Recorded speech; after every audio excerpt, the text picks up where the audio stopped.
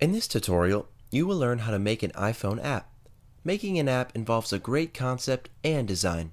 You don't actually have to know how to code in complex programming languages. If you have a good idea of the functionality and vision for the app, then that's all you need. There are a lot of applications that aim to help the design-orientated person bring their vision to life. First, figure out your market. The first step is to figure out the market for your app. You should be able to clearly identify who would want your app and why. There are so many applications already out there, it's important to stand out from the crowd.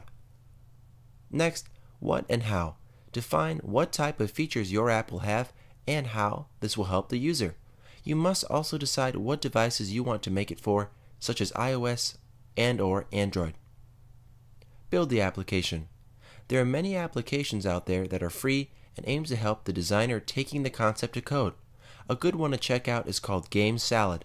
This app is free, but it limits what you can do without a fully year membership. If you want to upgrade to the full version, it's $499 per year. This is part of the project where you will be working on making your designs become fully functional in code. Leave your comments below or contact us by email. This was a HowTech.tv tutorial. Thanks for watching.